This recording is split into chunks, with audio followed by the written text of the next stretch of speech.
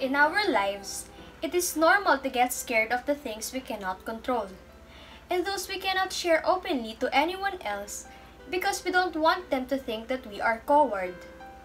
This story is about a tooth who is so scared to undergo periodontal surgery.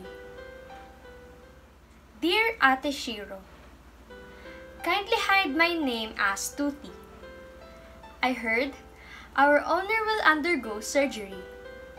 I'm not quite sure what kind of surgery, but it involves me and my friends Tutu and Tuta. I am scared of what will happen, but my friends are happy and excited about it. It is normal to get scared of surgery, right? I cannot share to my friends why I am scared because they always call me the bravest one. For a few days, I've been dreaming of undergoing surgery and leaving my friends. I couldn't take it anymore, so I told Tutu about it.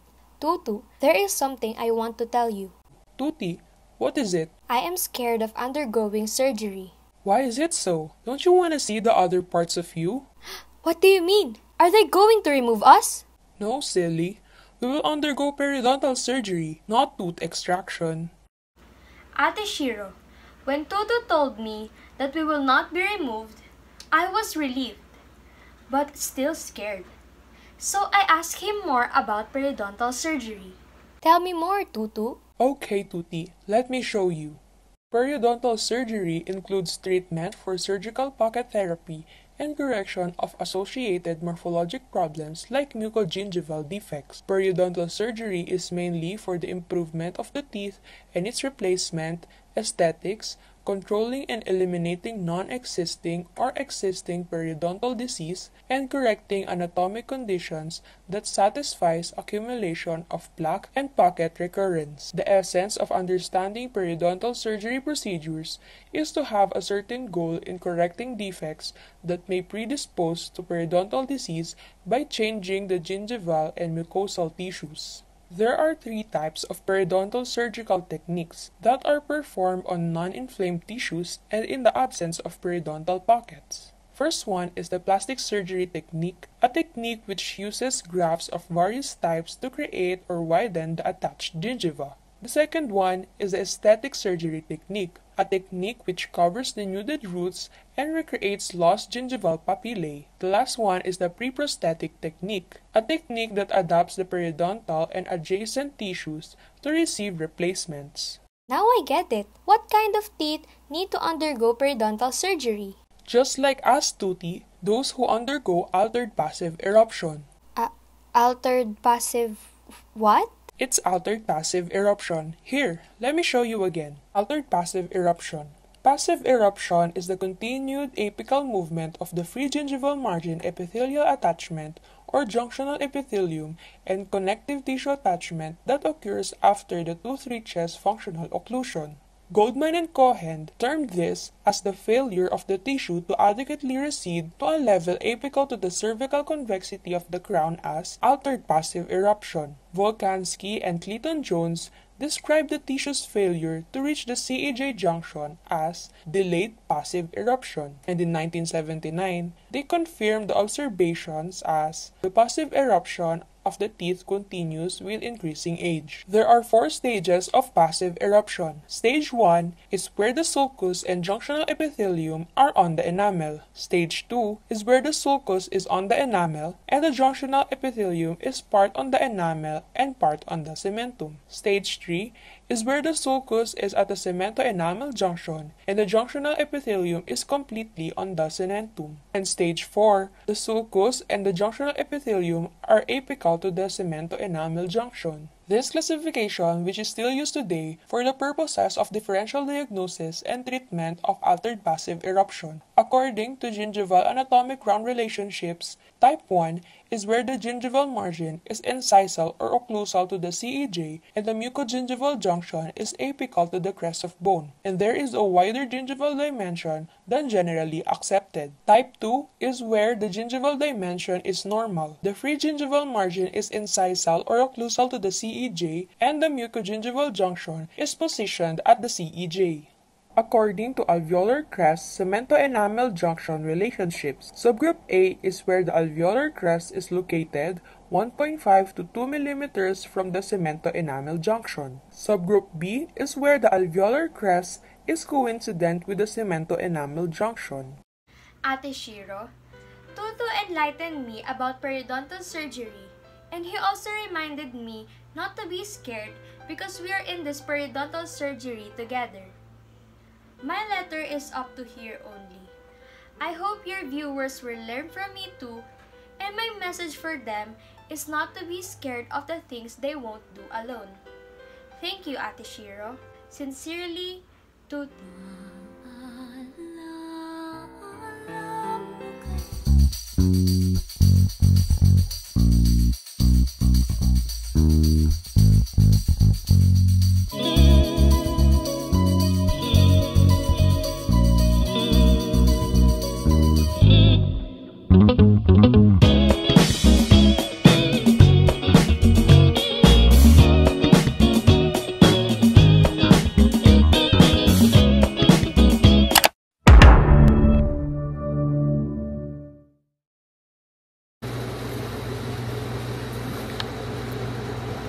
Oh, hi, you're back.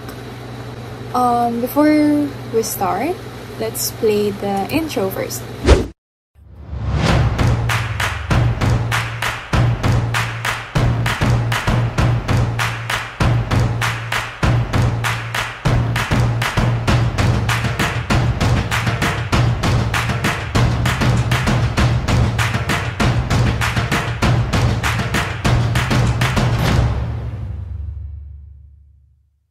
Hello everyone, it's Mikey here and welcome back to our show.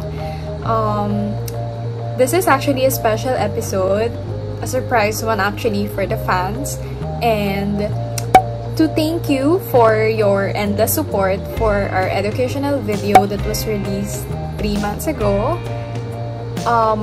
We posted on our Instagram account. Actually, this is also a celebratory for reaching 500,000 followers on our Instagram account, as you can see from the screen.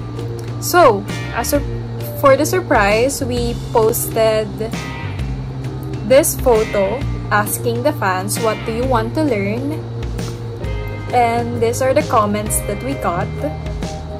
Okay, so we will base our topic for today based on the comments of the fans. Okay, what do you want to learn?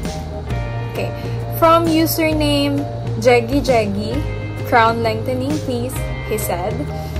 And another one from Forever Cute _Nini, can you simplify crown lengthening?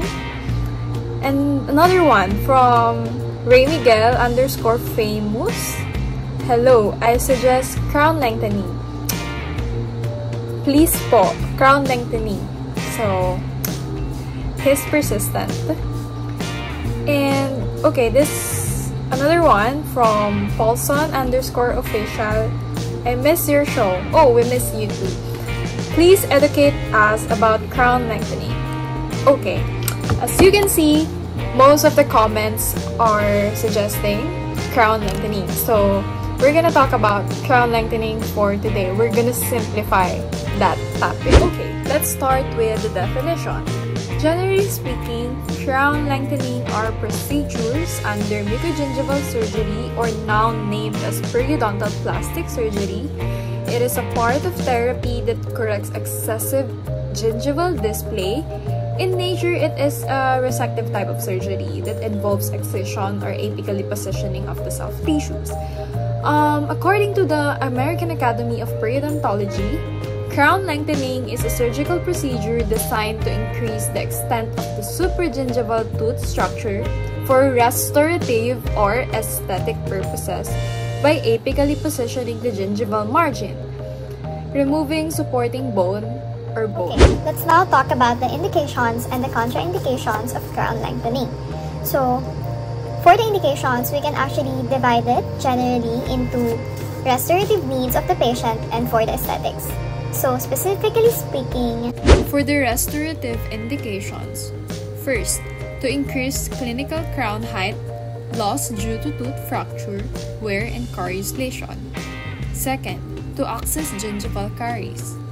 Third, the need to correct the placement of margins of restorations without violating the biologic width.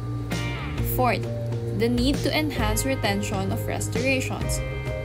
Fifth, to access a perforation in the coronal third of the root. For the aesthetic indications, first, the need to improve the aesthetics because of uneven gingival margin. Second, excessive gingival display or gummy smile. Third, to facilitate the control of persistent inflammation around dips at gingival margins of restorations that have not responded to non-surgical periodontal therapy.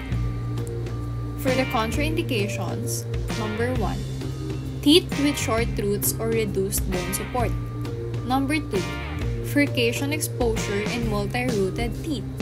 Number 3, patients with high smile line. Number 4, single anterior tooth. Number 5, anterior teeth with long clinical crown.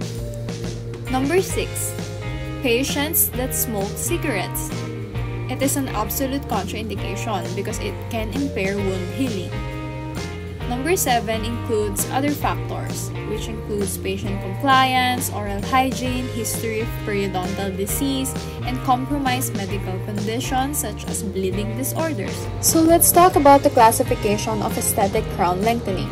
So this is the article that I've based this from. So there are actually 4 types. The type 1, it is characterized by sufficient gingival tissue coronal to the alveolar crest, allowing the surgical alteration of the gingival margin levels without the need for the osseous recontouring.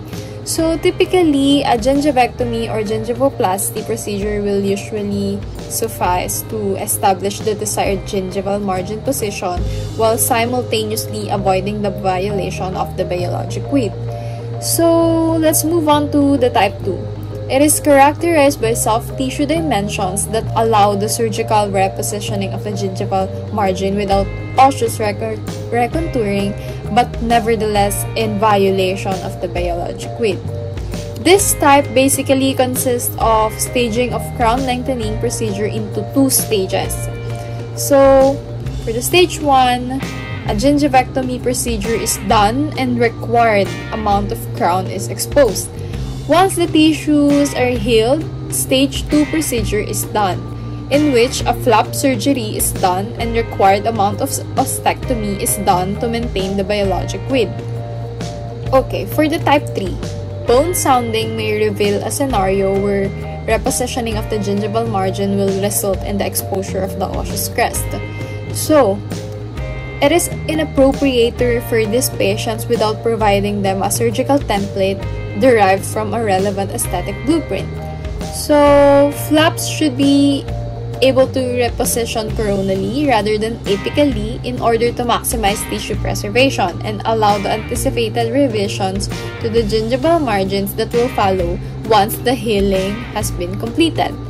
So, following adequate healing, a gingivectomy may be performed to establish the definitive gingival position without the risk of violating the biologic width. So, lastly, the type 4. Scenarios where the degree of gingival excision is compromised by an insufficient amount of attached gingiva. Ideal margin position, therefore, can only be achieved by an apically positioned mucoperiosteal flap with or without osseous recontouring. okay, for the management of crown lengthening, this is actually the classification or the surgical techniques that you can do. So, it can be divided into surgical and combined. For the surgical management, we'll start with the instruments that we will use. So, periodontal knives for the incision and excision, periosteal elevators for the deflection and readaptation of mucosal flaps, soft tissue rongeurs, and tissue scissors, of course for the removal of adherent fibrous and granulomatous tissues. Scalers and curettes are also needed for scaling and root planing. We will also need bone rongeurs, chisels, and files for the removal of bone tissue. We will need burrs for the root sectioning, sutures and needle holders, suture scissors for suturing, and plastic instruments for the application of the wound dressing. Okay, for the surgical management for crown lengthening, let's start with surgical extrusion using the periotome. This technique avoids the consequences of extensive resective surgery and orthodontic extrusion like uneven gingival margins, loss of interdental papilla, or relapse and several fibrotomy sessions. So for the procedure, the basic principle of this is to place the affected tooth structure in a more desired position, which helps in reestablishment of the biologic width. So to discuss the procedure, we will base on this case report on what they did. So first, they anesthetized the area. Then, the blade of the periotome was placed into the periodontal ligament space and manipulated in walking motion to luxate a tooth without inducing surgical trauma. Then the teeth was extruded to the desired clinical position using a hemostat. Next is to place simple interrupted sutures for stability. After the procedure, analgesics and antibiotics were prescribed post-operatively. Temporary crowns may be used until there has been full healing and the gingival margin is in a stable position. Give periodontal pack and suture removal after 10 days is explained. Place the final restoration after 2 months. Okay, so let's move on with the external bevel gingivectomy. So this is done if anticipated that 2 to 3 millimeters of keratinized gingiva will remain after the surgery. So the indications include sufficient sulcular depth and keratinized tissue, no violation of biologic width greater than 3 millimeters, no exposure of bone, presence of deep supraalveolar pockets. There are different techniques for the external bevel gingivectomy. So let's start first the conventional technique. So for the procedure, of course, anesthetize the area. Then, step 2, periodontal knives are used for incisions on the facial and lingual surfaces. Orban periodontal knives are used for interdental incisions. Step 3 is to remove the excised pocket wall, then irrigate the area and examine the root surface. Step 4 is to scale and root plane. The last step would be cover the area with a surgical dressing or periodontal pack. Another technique of external bevel gingivectomy is the use of electrocautery. So this is a case report entitled Clinical Evaluation for Treatment of Chronic Inflammatory Gingival Enlargement Using Diode Laser versus Electrocautery Gingivectomy. So in these pictures, the left side shows the preoperative photograph, symmetrical gingival hyperplasia in the lower anterior teeth. So the right picture shows the immediate gingivectomy using diode laser on the right side and electrocautery on the left side. Take note of that. And another set of pictures, the left side shows the 1 week post-operative photographs and the right picture shows the 1 month post-operative photographs.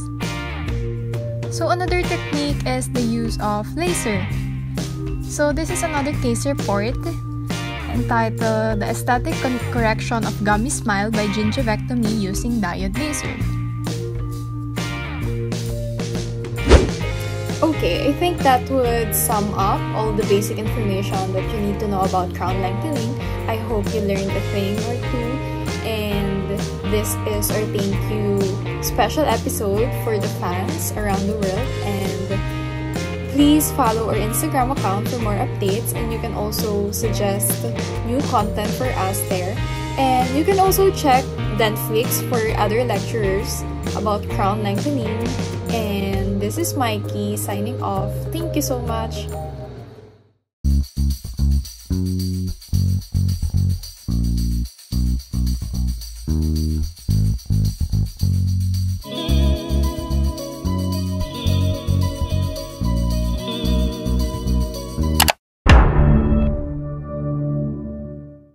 In our last episode of crown lengthening, we already discussed about surgical managements, mainly surgical extrusion using peritome and external bevel gingivectomy. In this episode, we will be discussing about internal bevel gingivectomy, apical positioning of flap, and combination of surgical and non-surgical techniques of crown lengthening. So let's get down to it. So first is the internal bevel gingivectomy, with or without ostectomy. It is also referred to as flap surgery, with or without osseous surgery. It is a technique used when the bottom of the probable packet to be excised is located at or below the mucogingival junction. The incision is placed 0.5 to 2 mm away from the gingival margin, and it is directed towards the alveolar crest. Its advantages are: it preserves the existing gingiva. The marginal gingiva is exposed such that the morphology of the bony defects can be identified and the proper treatment be rendered. Furcation areas can be exposed, and the degree of involvement and the tooth-bone relationship can be identified. Flap can be repositioned at its original level or shifted apically, thereby making it possible to adjust the gingival margin to the local conditions. It preserves the oral epithelium and often makes the use of a surgical dressing superfluous. And also, post-operative period is usually less unpleasant to the patient when compared to gingivectomy. So from a didactic point of view, it seems more appropriate to consider surgical therapy with regard to how to deal with the soft tissue component and the hard tissue component of the periodontal packet at a specific tooth site. In soft tissue packets, the description of the various flap procedures reveals that, depending on the surgical technique used, the soft tissue flap should either be apically positioned at the level of the bone crest or maintained in a coronal position at the completion of the surgical intervention. In many patients, it may be of significance to position the flap coronally in the anterior tooth region in order to give the patient a prolonged time of adaptation to the inevitable soft tissue recession. However, in the posterior region, an apical position should be the standard.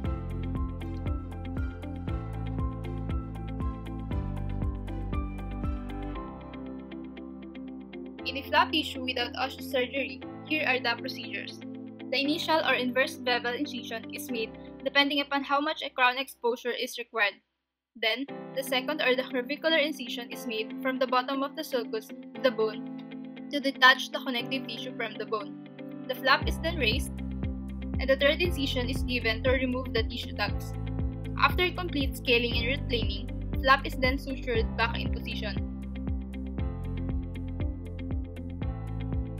In hard tissue packets, there are a number of factors that should be considered in the treatment decision, such as aesthetics, defect morphology, amount of remaining periodontium, tooth or tooth site involved. In aesthetics, since alveolar bone supports the soft tissue, an altered bone level through recontouring will result in recession of the soft tissue margin. In defect morphology, it is of variable significance for repair regeneration during healing.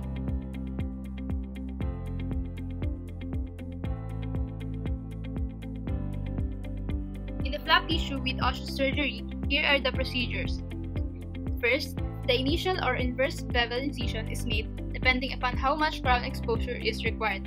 Then, the second or the curvicular incision is made from the bottom of the sulcus to the bone to detach the connective tissue from the bone. The mucoperiosteal flap is designed and then raised. Then, the alveolar bone is reduced by ostectomy and osteoplasty using a combination of rotary instruments and chisels to expose the required tooth length in a scallop fashion to follow the desired contour of the overlying gingiva. The bone is then reduced close to the tooth, leaving the final removal of bone adjacent to the tooth-to-hand instruments. The process is then completed with curels directed against the bone. The final bone level should be measured carefully in all locations around the tooth to be certain that the minimal dimension of 3 to 5 millimeters of tooth height has been achieved throughout the entire circumference of the tooth.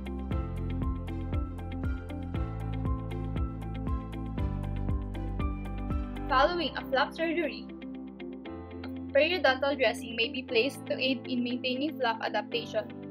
Gentle brushing and flossing may begin at 4 to 7 days post-surgery or following dressing removal at 7 days post-surgery. A chlorhexidine mouth rinse should be used for 4 to 6 weeks to aid in plaque control. Restorative procedures should be delayed until 3 to 6 months post-surgery. The longer period reduces the risk for gingival margin shrinkage in areas requiring maintenance of subgingival restoration margin. Also, provisional restorations may be reshaped at 3 to 4 weeks post-surgery, but the margin should be placed supragingivally.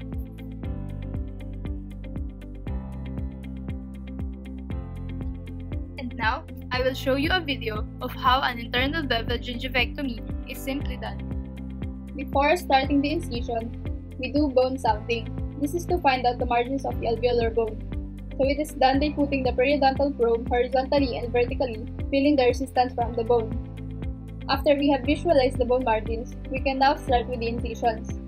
You can see here that the blade has been placed around 45-degree angle to the tooth surface, and the incision is put to 0.5 to 2 mm away from the gingival margin towards the alveolar crest. The thickness of the incision can be varied according to the thickness of the gingiva in that area, and this is how we put the incision. Now you can see in the video that malformed gingival margins have to be included so that a fine gingival margin can be achieved.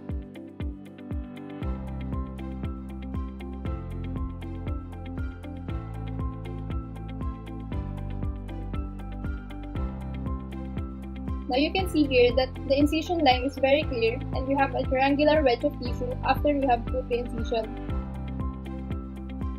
The same way incision is repeated on the parallel aspect.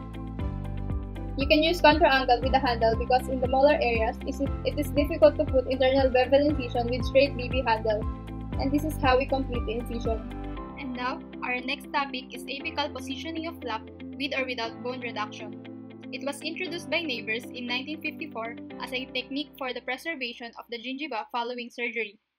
Following osseous surgery for elimination of bony defects and the establishment of physiologic contours and repositioning of the soft tissue flaps to the level of the alveolar bone, healing will occur primarily by first intention, especially in areas where proper soft tissue coverage of the alveolar bone has been obtained. As a general rule, at least 4 mm of sound tooth structure must be exposed at the time of surgery. During healing, the supracrestal soft tissues will proliferate coronally to cover 2 to 3 mm of the root, thereby leaving only 1 to 2 mm of supragingivally located sound tooth structure. The apically positioned flap technique with bone recontouring may be used to expose sound tooth structure and biologic width if less than 3 mm, while apically repositioned flap without osseous resection is done when there is a biologic width of more than 3 mm on multiple teeth. It is indicated in sites where there is insufficient gingiva for reduction, so the initial incision is placed intracircularly and the mucoperiosteal flap is raised and apically positioned to gain the needed crown length, and when there is a crown lengthening of multiple teeth in a quadrant or sextant of the dentition. It is contraindicated when there is a surgical crown lengthening of single teeth in the aesthetic zone. The steps of apically repositioned flap is as follows. It is done initially by making an internal bevel incision to preserve as much of the keratinized and attached gingival as possible. It should be no more than about 1 mm from the crest of the gingival and directed to the crest of the bone. Then, cervicular incisions are made, followed by initial elevation of the flap. Then interdental incisions are performed, and the wedge of tissue that contains the pocket wall is removed. Vertical incisions are then made extending beyond the mucogingival junction. It is important that vertical incisions and thereafter the flap elevation reach past the mucogingival junction to provide adequate mobility to the flap for its apical displacement. If the objective is a full-thickness flap, it's elevated by blunt dissection with a periosteal elevator. If a split-thickness flap is required, it is elevated using sharp dissection with a barred Parker knife to split it, leaving a layer of connective tissue, including the periosteum, on the bone. So after removal of all granulation tissue, scaling and replaning, and performing osseous surgery if needed, the flap is displaced apically. If a full thickness flap was performed, a sling suture around the tooth prevents the flap from sliding to a position more apical than desired, and the periodontal dressing can avoid its movement in a coronal direction. A partial thickness flap is sutured to the periosteum using a direct loop suture or a combination of loop and anchor suture. A dry foil is placed over the flap before covering it with the dressing to prevent the introduction of pack under the flap. In some cases, osseous reduction may be required before placing the flap apically so as to compensate for biologic width and to prevent biologic width violation. Bone removal is best achieved by use of either a taller or large round burr in a slow handpiece with adequate cooling using a sterile water source to prevent necrosis. And now, let us watch a short video of how apically positioned flap is done. An internally beveled incision to outline the form that we would like about 1.5 millimeters apical to the existing margin. So I'm starting on the distal aspect adjacent to the tooth and directing the 15 blade in an internal fashion. So this is an internal gingivectomy. And I made an initial incision from the distal, now one from the mesial, coursing back to meet that initial incision, and then work that around. And with a little bit of bleeding to mark that incision, I can align them and just retrace that line. The blade now is engaging bone and sloping toward it, so I've started coronal to the CEJ and worked toward the bone crest with the initial incision. Once I have that outline, which has now established a more highly arced position of the tissue, relatively level with the right lateral incisor, I'll make an intrasulcular incision, and that will free that collar of tissue and expose more of the anatomic crown.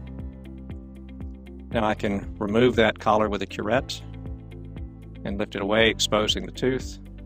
And now you see a more desirable form of the soft tissue, as well as a more desirable form of the tooth. So there's central. And now with a 15 blade, I'll insert that at the line angle, this time distal, working toward the mesial with the initial portion of the internal beveled incision. And then I will work from the mesial back toward the distal, using the light bleeding from the margin to delineate that position, so I can align the mesial and distal incisions and join them. So once that initial incision is made, I'll make the intrasulcular incision to free the collar and then remove that with a curette.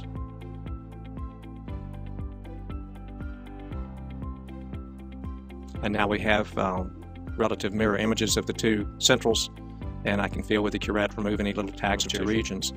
So we have a good view of the osseous form prior to osteosurgery, and we're ready to start the osteosurgery. I'll use a high-speed handpiece with fiber optics and water spray through the instrument. There's a water bottle providing the water, so it's sterile water. And we're using a number 8 round burr, diamond burr, to do the initial gross bone reduction. And I'll simply reflect the cheek with a mouth mirror and reflect the flap with the booster elevator, so it's treating all the tissue kindly. You can see the flap elevation in the posterior region. And I'm just doing an initial gross bone reduction with a diamond burr. And it's moving it around, reducing the interproximal thickness and the marginal thickness, and getting an initial basic bone form without really changing the level. I'm tapering the bone toward the tooth, but I'm making certain that I don't touch the tooth with the burr. The final level change will be done with a hand instrument so that we don't damage the tooth surface.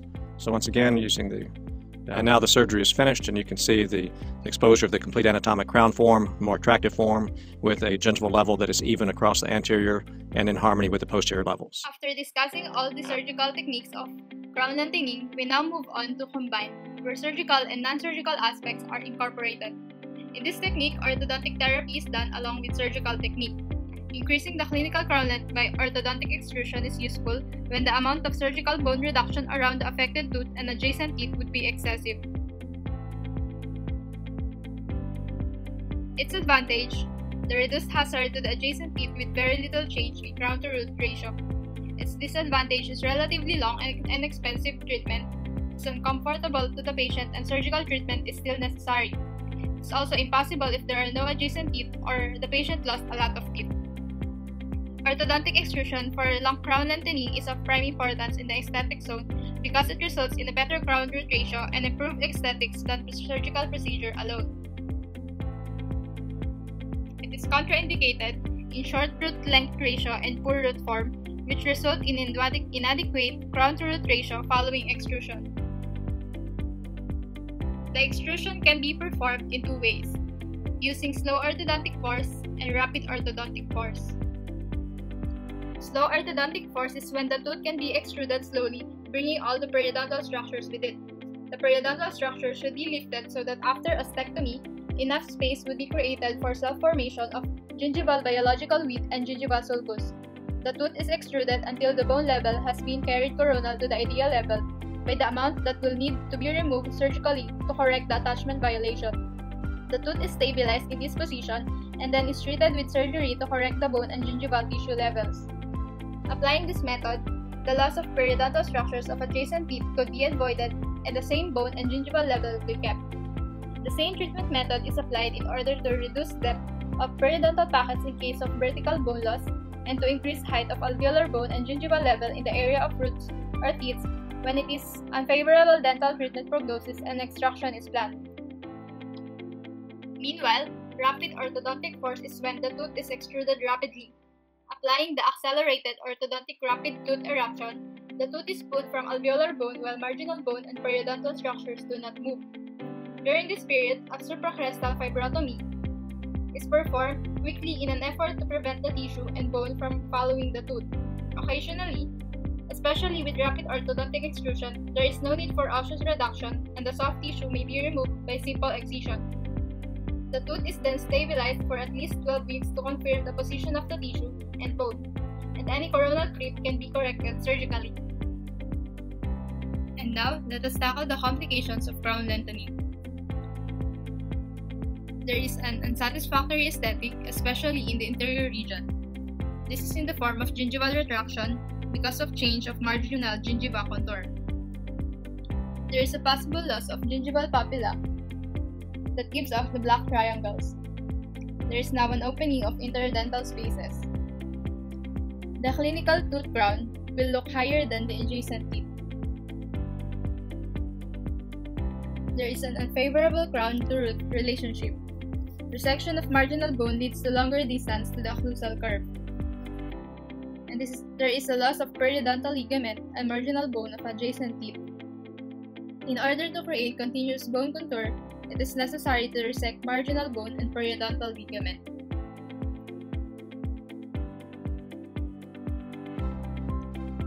Healing after crown lengthening. The gingival margin does not stabilize early until at least 20 weeks post-surgery. This is of particular importance when in the anterior region as the aesthetics may be more crucial. After a 2 to 3 week post-surgery period, temporary crowns may be used until there has been full healing and the gingival margin is in a stable position. Restorative procedures must be delayed until new gingival crevice develops after periodontal surgery. In non-aesthetic areas, the site should be re-evaluated at least 6 weeks post-surgically prior to the final restorative procedures. In aesthetic areas, a longer healing period is recommended to prevent recession.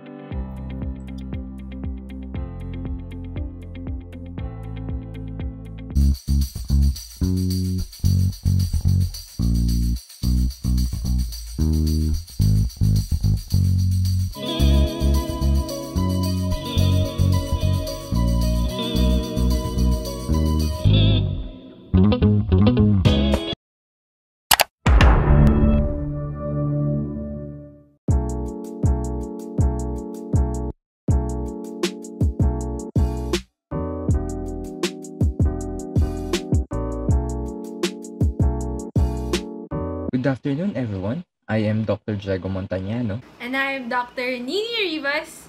And this is Periodont Teeth, a special episode where you won't forget to brush your teeth. Best. So, Diego, what will our special episode be about today? We will be having our Q&A about GTR or guided tissue regeneration. That's right. We will be getting questions from our viewers today via Twitter and Facebook. Just mention us on Twitter and Facebook with the hashtag PeriodonTeethGTR.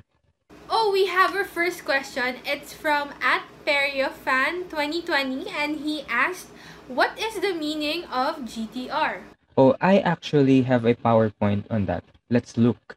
Before actually defining guided tissue regeneration, let us first define the word regeneration. So what is regeneration? According to the American Academy of Periodontics, it is defined as a reproduction or reconstruction of a lost or injured part in such a way that the architecture and function of the lost or injured tissue are completely restored. Now, guided tissue regeneration is defined as a procedure that attempts regeneration through differential tissue responses. This would mean that this enables the previously periodontitis affected tooth root surface to be repopulated with cells from the PDL, cells from the lamina propria of the gingival corium, cementum cells, and alveolar bone with the use of barrier membrane. So another question pops in mind. Why is there a need to put a barrier membrane? In 1976, a guy named Melcher suggested in a review paper that the type of cell which repopulates the root surface after the periodontal surgery determines the nature of the attachment that will form. The use of membranes to guide the tissue regeneration to prevent the unfavorable responses of unnecessary tissues such as long junctional epithelium, connective tissue adhesion, and root resorption and ankylosis. If we use a membrane, there would be a high possibilities of favorable response. There would be a new connective tissue attachment. Okay, here's our second question. It's from John Mankey Riggs from Facebook, and he asked, what are the objectives of GTR? Oh, okay. So I'll present to you my slides as well. Now that we know what GTR is, I think it's time to know now what are the objectives in doing a guided tissue regeneration in periodontal surgery. First objective is to reduce pocket depth in order to prevent further disease progression. This can be accomplished by non-surgical therapy in patients with moderate periodontitis, whereas in severe cases, particularly in the presence of interbony defects and furcations, the treatment must be supplemented with periodontal surgery. Second, the periodontium must regain optimal health, function, and aesthetics as well that is acceptable and useful for the patient. Third objective is to achieve regeneration wherever it's feasible. Lastly is also to maintain the health of the periodontium. Now that we have heard the different types of barrier membrane used in GTR, Thank you for that wonderful answer, Dr. Rivas. oh, look at that. We have our third question. It's from @JeremyRegeneration and he asked, what are the forms of barrier membrane that can be used in GTR? So the forms of barrier membrane include a resorbable and a non-resorbable type. So a barrier material to function properly should have the following criteria. Number 1, biocompatibility to assure good tissue acceptance. Number 2, should act as a barrier that excludes undesirable cell types from the secluded space adjacent to the root surface. Tissue integration that allows the tissue to grow into the material without completely penetrating it. Number 3, tissue integration that allows the tissue to grow into the material without completely penetrating it. Number 4, capable of creating and maintaining a space adjacent to the root surface. This allows the blood clot to form at the interface between the flap and the root surface. And lastly, number 5, provides stability to the clot to maintain continuity with the root surface, thereby preventing the formation of a long junctional epithelium. So let us discuss each form of membrane. So the first one is the resorbable. The ideal resorbable membrane should have the following characteristics while allowing GTR to take place. Number 1, it should be biocompatible. Number 2, physiologically biodegradable. Number 3, biologically inert. Number 4, breakdown product should be non-reactive. 5, it should not promote foreign body or allergic reaction. Number 6, absorption rate should not vary. And lastly, number 7, absorption should be 100%. So, bioresorbable barrier materials for GTR have been introduced in order to avoid the second surgery necessary for removal of non-bioresorbable materials. Barrier materials of collagen from different species and from different anatomic sites have been tested in animals and in humans. When a collagen membrane is implanted in the human body, it is resorbed by the enzymatic activity of macrophages and polymorphonuclear leukocytes. The downside of using a resorbable barrier membrane is that it has several complications like early degradation, epithelial downgrowth along the material, premature loss of the material.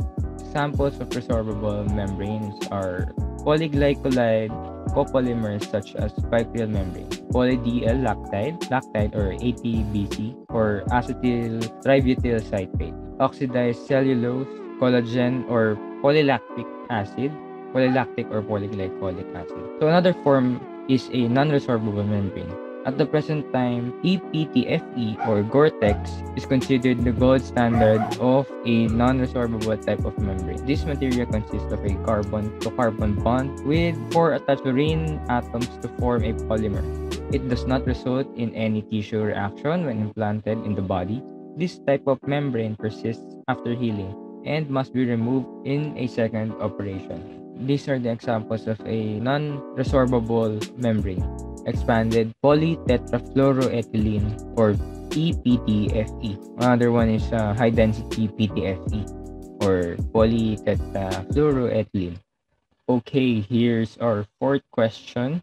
It's from Trevor Neighbors from Facebook, and he asked, what are the indications and contraindications of GTR? You know what? That's a good question. Let me present again.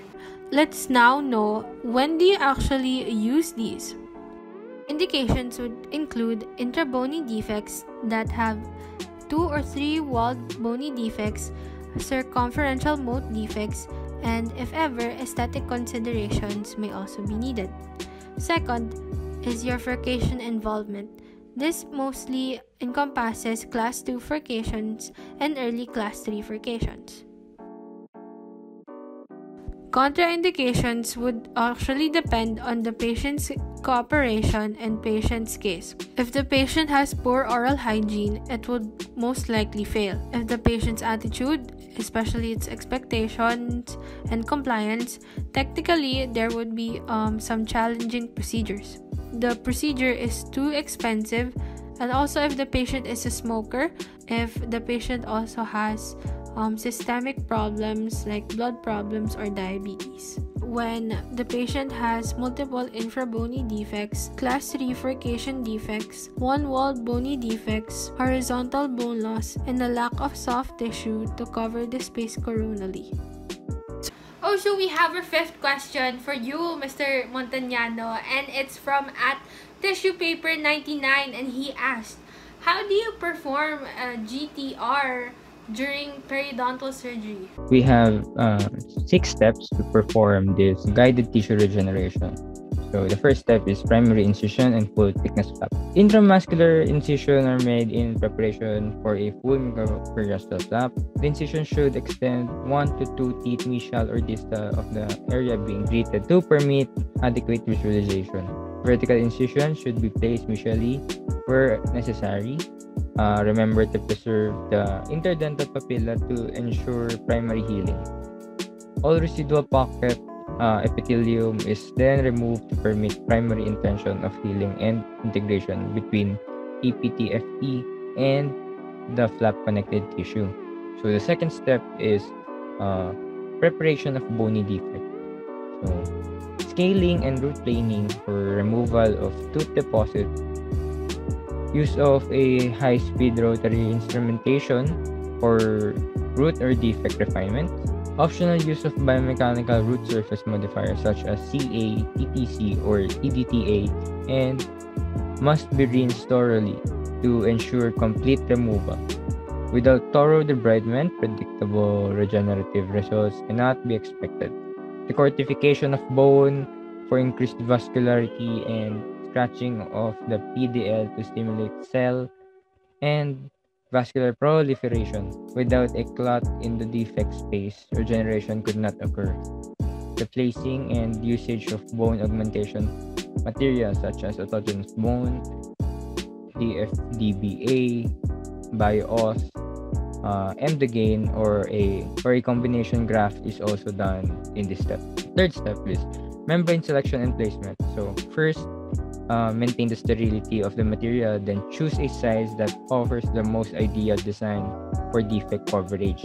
Shape the material with scissors and avoid leaving sharp edges.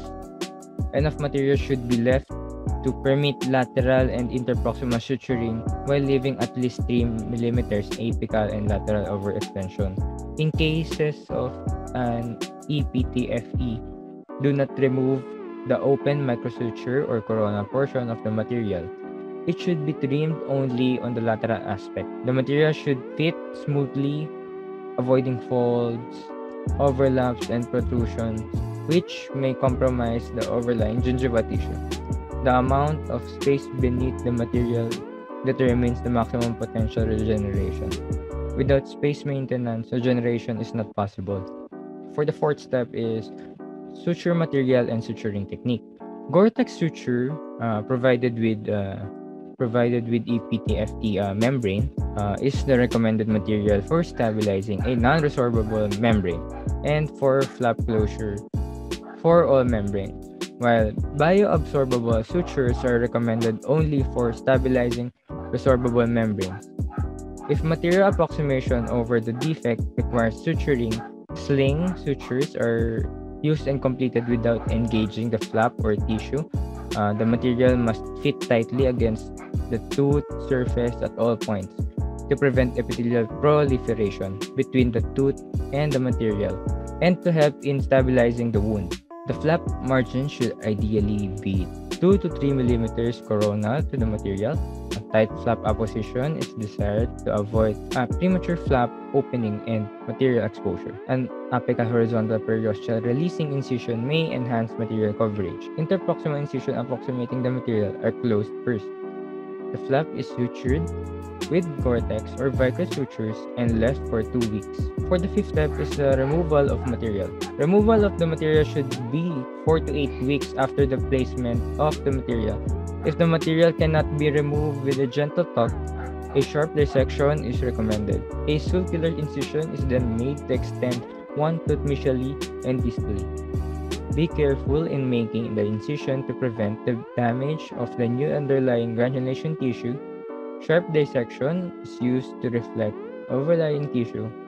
Use small tissue forceps to remove the material. Light curettage of the inner flap surface is recommended for removal of any epithelial remnants. Do not instrument the new regenerated tissue. The flap is reapproximated over the tissue and sutured with a non-resorbable or bioabsorbable material. And for the last step is post-operative care.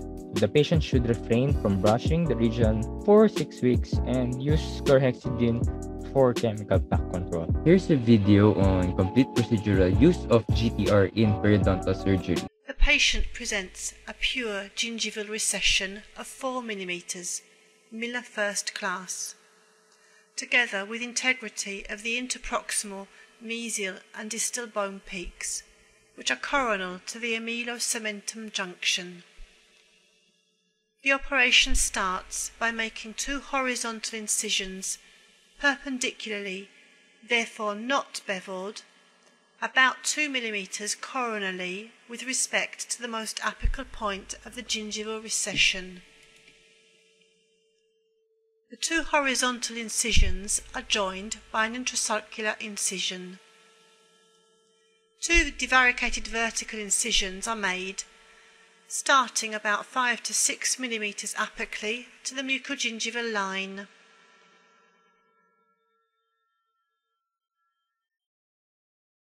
Using a CTGO and rotating movements, and subsequently using a Pritchard, a full thickness flap is raised for about 4 to 5 mm. The residual papillae are disepithelialized, firstly using a 15C blade with a long external bevel,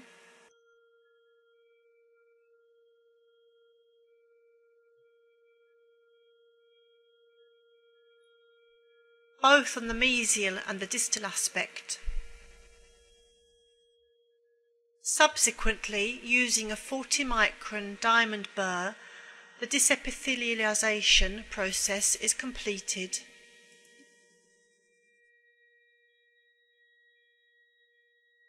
After having made an intracircular incision, the papillae are raised, firstly with a 15C surgical blade, and then with a CTGO to create space underneath the tissue and to maintain the most coronal part of the membrane in firm, direct contact with the underlying bone surface. Raising the flap, the exposed root is carefully planed with curettes and rotating instruments, with the aim of carrying out the etiological treatment. At this point, a cylindrical burr is used with a diameter of 0.8 mm, which is the same diameter as the Etikon PDS2 suture. It's mounted on a low-speed handpiece to create 4 holes in the interproximal spaces adjacent to the root. The 2 coronal holes must only be a couple of millimetres more coronal with respect to the point of maximum bone recession, and at the same time a few millimetres apical to the amelocementum junction. With a very small tungsten carbide burr, the cortical is perforated with small holes to expose the underlying medulla cavity. At this point, 2 segments of the PDS2 suture are used to create a dome above the root surface. The extremities of the 2 PDS2 segments are shortened and inserted within the 4 holes to create the desired dome effect. The resorbable membrane resolute is finished and moulded above the exposed root in order to completely cover the bone defect, extending about 3 to 4 millimetres beyond this vestibular defect, with the aim of positioning it firmly to the bone base. Once the desired curvature has been obtained, the membrane is positioned below the previously disepithelialized and peeled papillae. It is sewn to the amelocementum junction around the tooth with a simple interrupted suture, a sling suture, using a resorbable suture of polyglycolic acid Dexon 2. The resolute membrane thus results purposely raised from the root surface to create the dome effect, due to the 2 resorbable fragments of PDS2 suture, which cross over above the root surface. The periosteum is cut into at the base of the trapezoidal flap.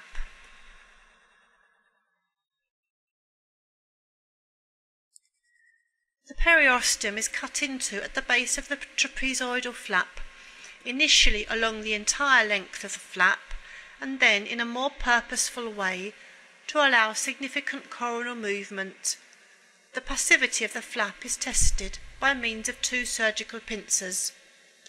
Only when the coronal margin is able to reach the occlusal plane of the tooth concerned is the flap judged to be sufficiently passive and fit to be sutured.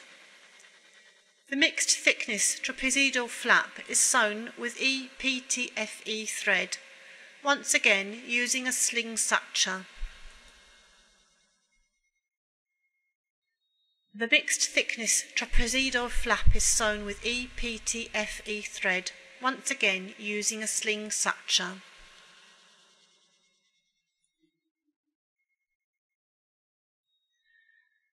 The trapezoidal peduncle is fixed in position with periosteal stitches on the mesial and distal sides.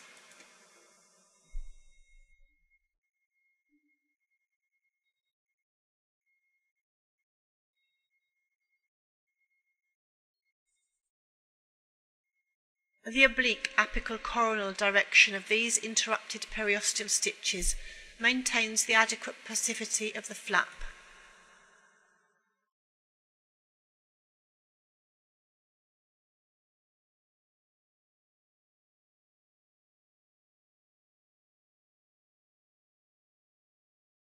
Surgical dressing is not applied to the completed suture, and ice packs are also not advised in order to avoid any pressure.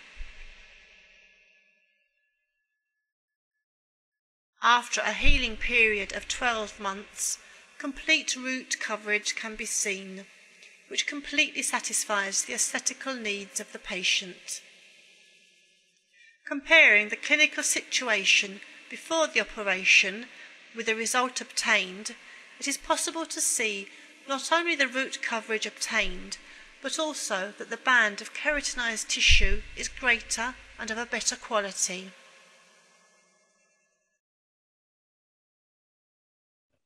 Okay, here's our sixth question. It's from Gracie Churchill from Facebook, and she asked, have you experienced JTR in your surgeries?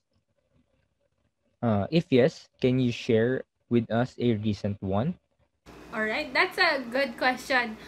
So here's a case report that it was done a year ago.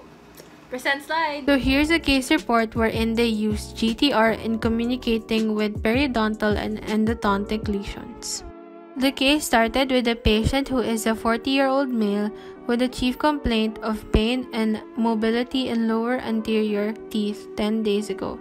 His dental history includes the root canal treatment of 3-1, 3-2, 4-1, and 4-2 with porcelain fused to metal crown was done 5 years ago, and a repeated root canal treatment 1 month ago, a crown lengthening procedure with the electrocutter 20 days ago, and a zirconia crown 10 days ago.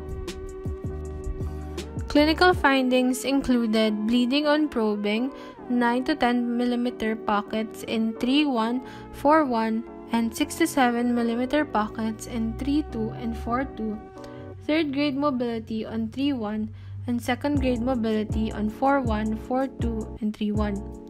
3-1 and 4-1 has a Class 2B defect and Class 2A for 3-2 and 4-2, using the classification of periapical lesions according to Von Arx after reflecting the mucoperiosteal flap. Moving on with the procedure, it started with the mucoperiosteal flap reflection and debridement via curettage, and an apicoectomy of 3-1, 3-2, and 4-2 was done. Next, they placed the bone graft in the defect. Then, the GTR, or the resorbable membrane, was placed on the bony defect. Then it was sutured all together, and the patient was recalled after 6 months for surgical re-entry since there was a failure of the treatment. After surgical re-entry, there was a placement of a new GTR membrane. Then the patient was recalled after 4 months of surgical re-entry, and here is the result. And that's it for today, everyone. Hoping you learned a thing or two in this Q&A special. And I hope the people who asked those questions were enlightened as well with our answers. Yeah, that's right. I am Dr. Nini Rivas. And I am Dr. Diego Montañano. And this has been Periodontist signing off. And don't forget to brush your teeth. Best.